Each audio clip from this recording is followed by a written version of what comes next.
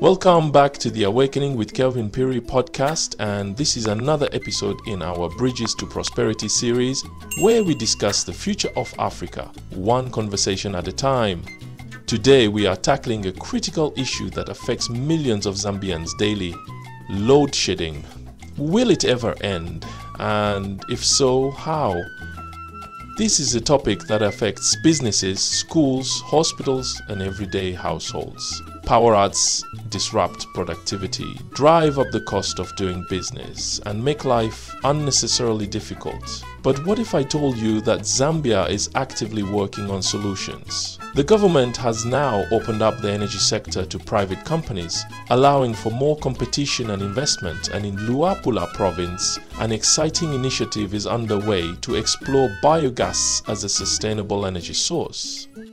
So in this episode, we'll explore the real causes of Zambia's power shortages, the latest developments in energy solutions, and what practical steps we can take to achieve energy security. Stick around because we'll be unpacking the facts, not just the frustrations. Why does Zambia face power shortages? To understand why we have load shedding, we first need to identify the root causes of Zambia's power shortages. Is it just about low rainfall, or are there deeper systemic issues? Historically, Zambia has relied heavily on hydropower, with over 80% of its electricity coming from sources like the Kariba Dam, Kafue Gorge, and Iteji. While hydropower is a clean and renewable energy source, it comes with a major vulnerability: weather dependency. During dry seasons and droughts, water levels in the dams drop. This problem has become even more severe in recent years. Another key issue is infrastructure. Zambia's energy sector has struggled with outdated power plants and transmission lines that have not been modernized to keep up with the growing population and economic expansion. Even when power is generated, losses occur due to inefficiencies in distribution networks.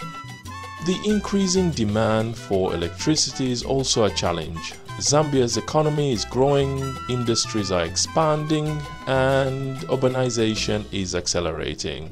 This means more people and businesses need electricity, but supply has not expanded at the same pace. The mining sector alone consumes a significant portion of Zambia's energy, and with new industries emerging, the strain on the grid is only increasing. Additionally, Zambia exports power to neighboring countries under regional agreements. While this generates revenue, it sometimes puts pressure on local supply, contributing to load shedding.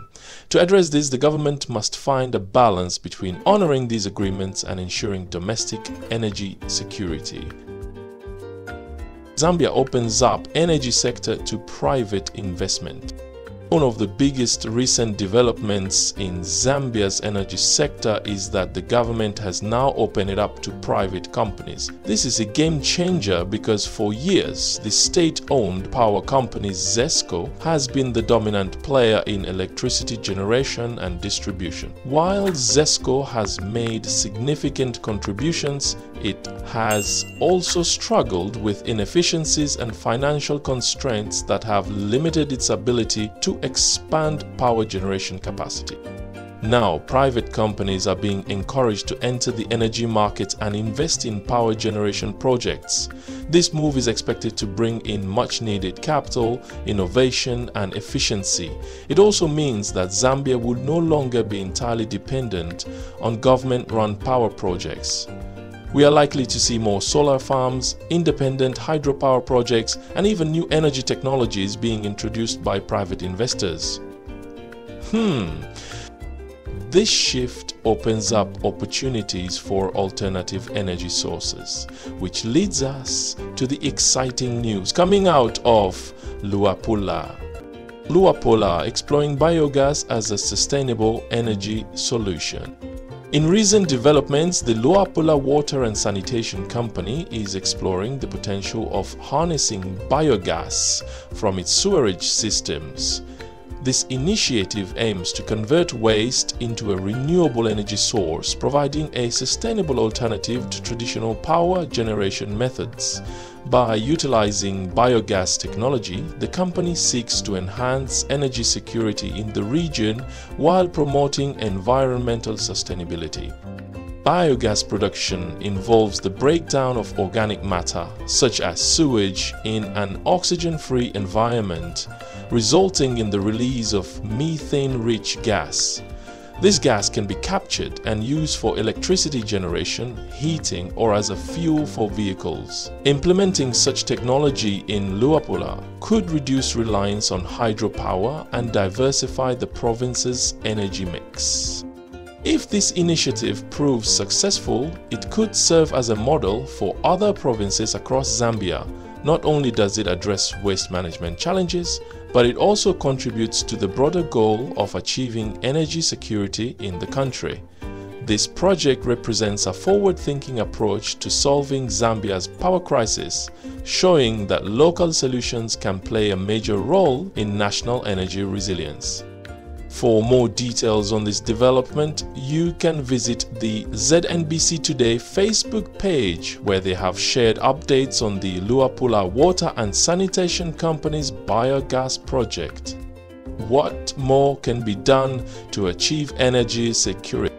While these developments are promising, Zambia still has a long way to go in achieving full energy security. Diversifying our energy sources remains the most critical solution. Solar energy is one of the biggest opportunities available to Zambia, with high levels of sunshine throughout. Wind energy should also be explored in areas with strong wind currents. Countries around the world are making significant investments in wind power, and Zambia should not be left behind. Additionally, modernizing existing infrastructure is essential. The government and private sector must invest in upgrading power plants, transmission lines, and substations to reduce energy losses and improve efficiency. Even if we generate more electricity, it will be meaningless if a large percentage is lost due to outdated infrastructure. Will load shedding ever end? So, will Zambia ever be free from load shedding? The answer is yes, but only if we commit to long-term solutions rather than quick fixes. The steps taken to open up the energy sector to private investment and explore new solutions like biogas in Luapula are encouraging, but they need to be scaled up and supported with the right policies and investments. If Zambia continues on this path, diversifying energy sources, modernizing infrastructure, and encouraging private investment, then the future of our energy sector looks bright. However, this will require political will, financial commitment, and a collective effort from both the government and citizens. The power crisis is not just a government issue. It affects all of us. And if we want change, we must push for sustainable energy solutions, demand accountability, and take personal steps to reduce strain on the national grid. Thank you for tuning in to this episode of the Awakening with Kelvin Phiri Podcast, part of the Bridges to Prosperity series. If you found this discussion insightful, don't forget to share it with others. Now, I want to hear from you. What do you think Zambia should do to solve its power crisis? Drop your thoughts in the comments, send me a message, or engage with me on social media. Until next time, stay informed, stay empowered, and let's keep building bridges to prosperity. See you in the next episode.